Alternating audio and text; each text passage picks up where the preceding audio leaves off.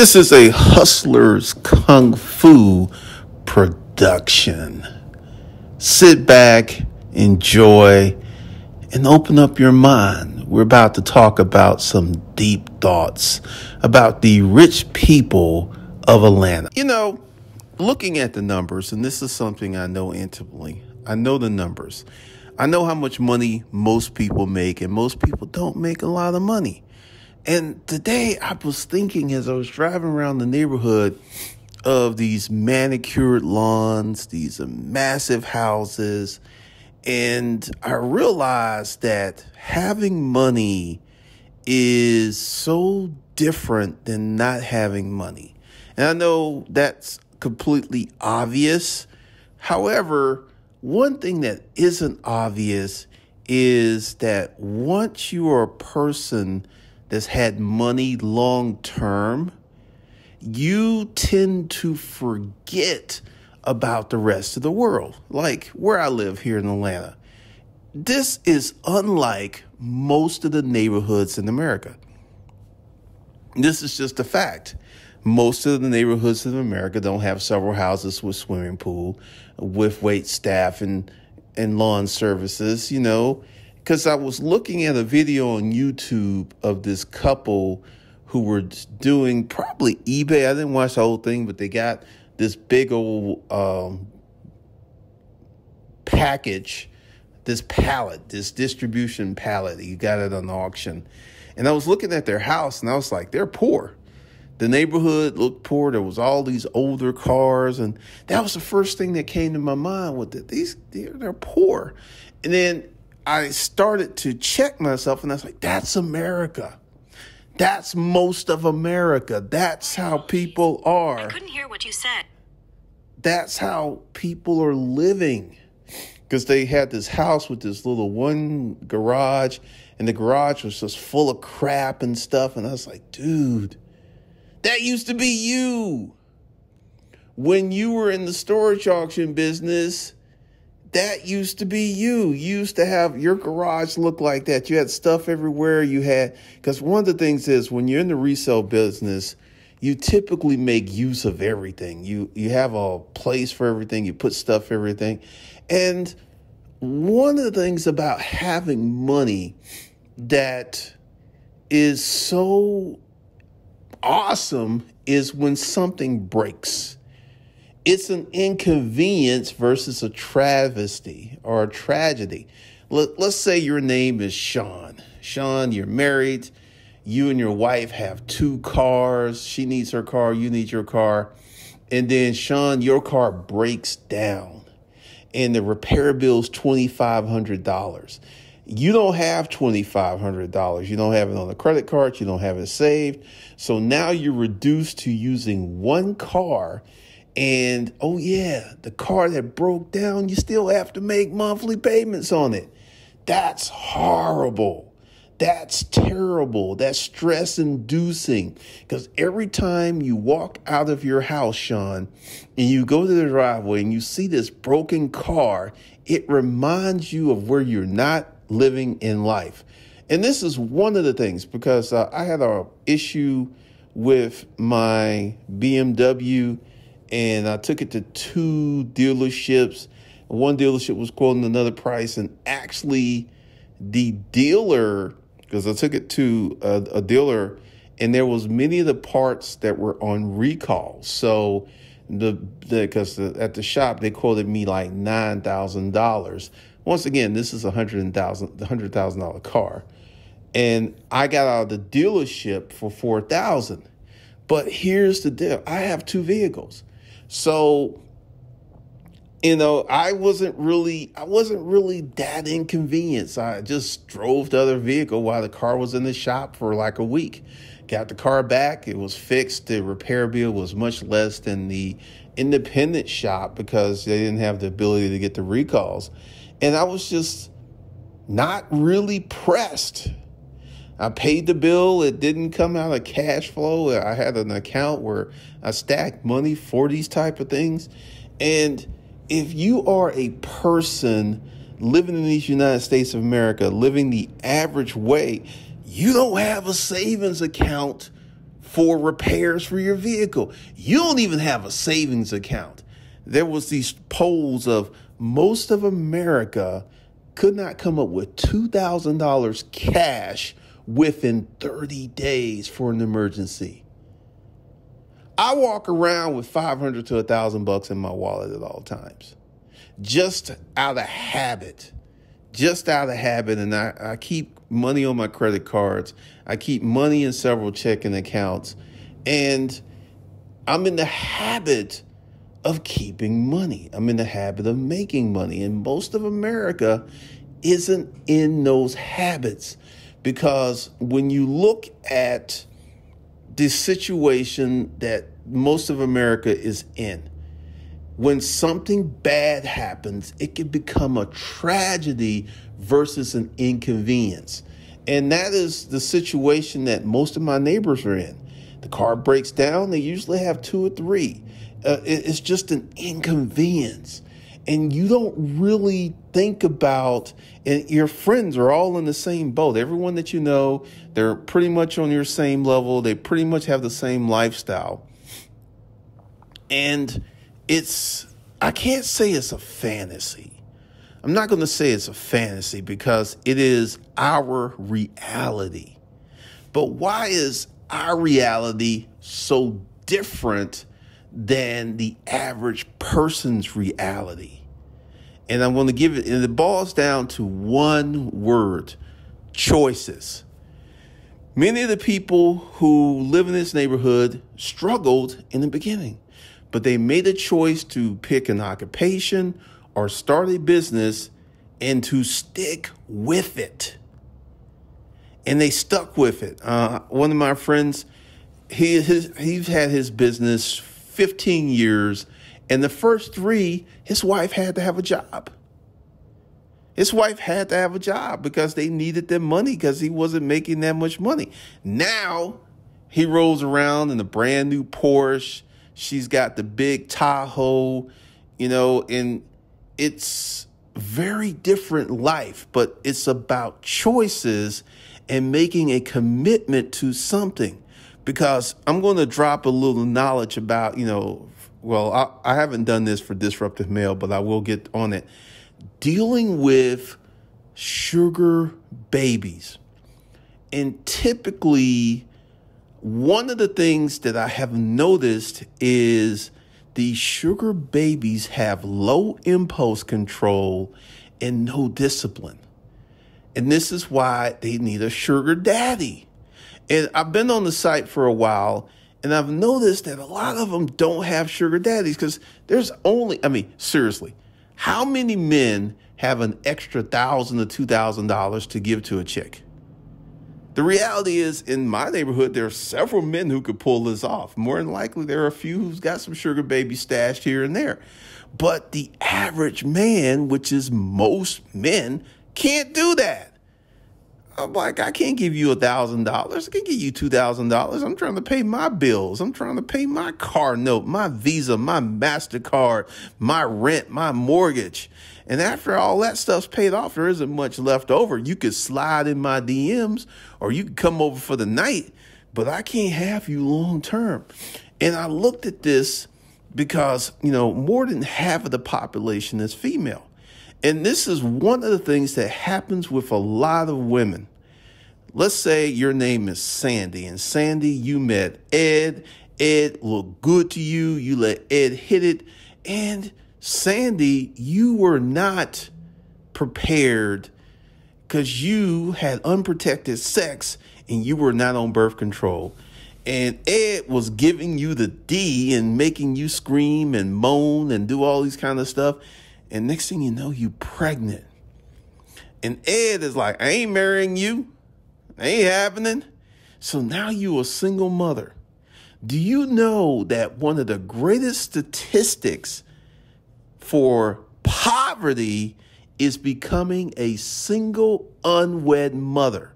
And it becomes more dubious when the inheritance, because this is why there are so many poor people, because you inherit the legacy of your parents. So if your parents are poor, more than likely you're going to grow up to be poor. Facts, as they say in these internet streets. And this is the legacy that you leave for your children. This is the legacy that you put out for your youngins. And so many people get caught up because Ed was all muscular. He had a nice chest. He had a big dang-a-lang. And, it was just like, ooh, Ed, give it me the D. And then, you didn't have forethought. So you've had these consequences, which the minute that you got pregnant is the minute that you got very far from living in a neighborhood like this. And this is what I tell my guys. Like, look, dude, go out, ski, do what you need to do, wear a condom, but don't get no chicks pregnant, man, until you're in the position to take care of a child and yourself. And this is what happens to so many people. So many people have a kid and they have to drop out of school to get a job to support that kid, which is the recipe for low income for life. And this is why so many people, it's like, hey, Sally look good, big booty Betty look good. And they're doing this stuff because one of the things I've noticed about many of my neighbors is they got married young and they're still married. And I know red pill and MGTOW dudes are going to be throwing rocks at the screen. I don't really care. But statistically, married men make more money. And I'm going to tell you why. As someone who was a hoe in the streets, because my situation was different. I was a single dude, but I had a lot of money coming in and I had a lot of free time. So I was able to, because getting women is time consuming. Dating a lot of women, creating rotations in the beginning really takes a lot of time. And you got two options as a single guy. You could go out and chase money or you could chase women. And if you chase women, you ain't going to get any money. And that's one of the things I see around here. A lot of these dudes, they went ahead, they got them a nice little wife, and they worked on their business, they worked on their career. Now they're making 6 or 7 figures. They live in this neighborhood. They have good lives. And when bad things happen, they don't freak out. It's just an inconvenience. If the refrigerator breaks, oh, okay, we'll get another one. If the roof needs to be fixed, we'll fix it. It's such a different lifestyle, which brings me to my next point. People without money have all types of fantasies of how people with money lives. I always hear this like, well, I know this guy, he's a multimillionaire, but he drives a pickup truck just like me. There's this proximity, this thing to create proximity that because someone has a lot of money, that they really don't live a life that's very different from you. And I'm here to tell you that ain't true.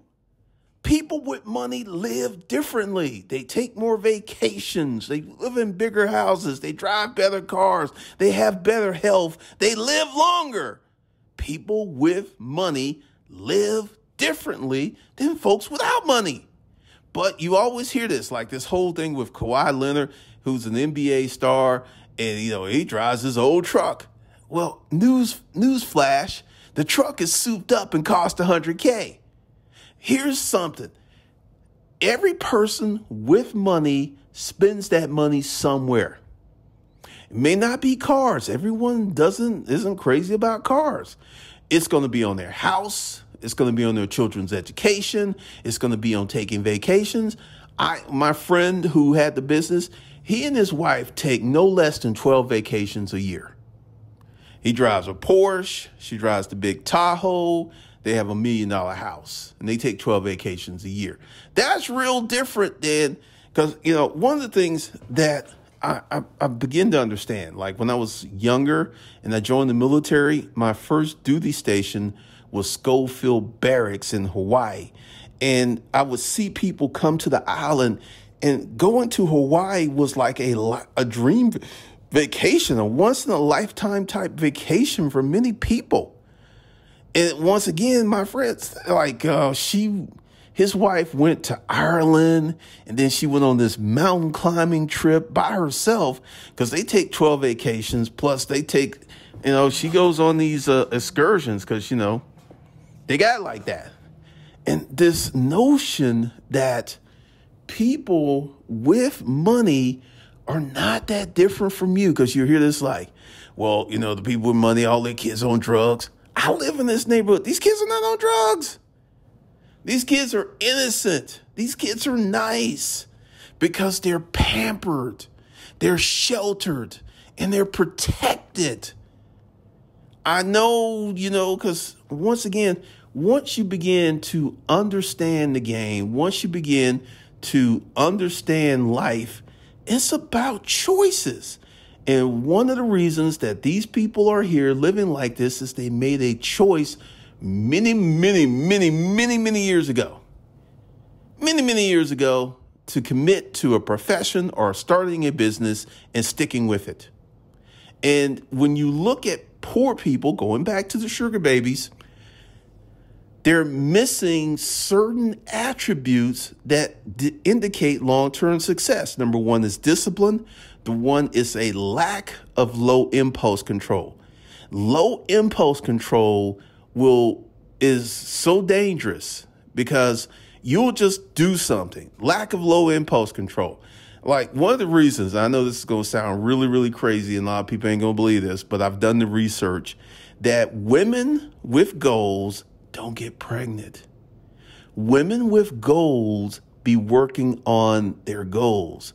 They be working on setting certain things up. They be working on their lives. Because this is one of the things from my Craigslist protocols. I used to have unprotected sex. No one ever got pregnant. The chick who got pregnant was my ex-girlfriend. We broke up, but we kept having sex. And she had a kid to try to trap me. And I was like, you know what? I'll deal with this child. You know what? Matter of fact, I'm going to be dad. And she'll stay with me during the day and she'll stay with you during the evenings so you can go to work. They ain't like that plan because she wasn't getting no money. Her mother came down here on her broom talking about, you drive a BMW. You supposed to give her some money. And once again, they didn't understand I was a disruptive man. I was going to take care of that baby during the day, but they didn't want that. They wanted a check. They want me to write this heifer a check and shut up and back in the corner and let them do whatever they want to do. But once again, it didn't go down like that. Because one of the things is when you have money, you have options. You have a lot of options. And I had options. I went to court and I fought it. She went and filed a child support case against me. She even tried to check my taxes because I logged onto one of these tax sites and my social security number was already in there and I never logged in before. And, because I made choices years ago to start a business, it gave me the options to fight this fool. And this is one of the things because, there's men out there complaining about child support, complaining about their baby's mama because they don't have enough money. They don't have enough options. They don't have enough experience. But one of the things that happens in this neighborhood is most of the women are married. And you want to know why? Single woman can't afford these houses. There might be a few here and there, but the reality is they need a man who's making some money to live this lifestyle. This is facts, as they say in these internet streets. So you don't have a lot of single women in this neighborhood. They're married, or if she's single, she's going to be older because her husband died.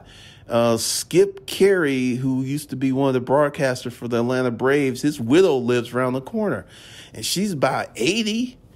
The only reason she's living in this neighborhood is because she had a husband that was making 7 figures a year. And they probably got the house paid off and living nice and doing what she needs to do. But in closing, if you want to live an abundant lifestyle, you got to make a choice. You got to make some positive choices on what you're going to do. And you got to go through some crap. You're going to have to go through some stuff. Because once again, the difference between people with money and the people without money is choices. It ain't that they won the lottery. It ain't that everybody's parents left them millions of dollars. This happens here and there. But the reality is most of these people in this neighborhood are self-made. And this is the reality. And once again, if you want to be rich in America, it is a choice. It's not getting lucky. It's not happenstance. And just for the record, that rich guy around the corner, he don't live like you do, player. He don't live like you do. Let that nonsense go. This is Glendon Cameron, your hustling godfather. I'll see you in the next video. Be sure to watch a lot of videos. Go to the front of the channel and watch a bunch of the playlists and get this free 99 knowledge. So with that, I will see you later.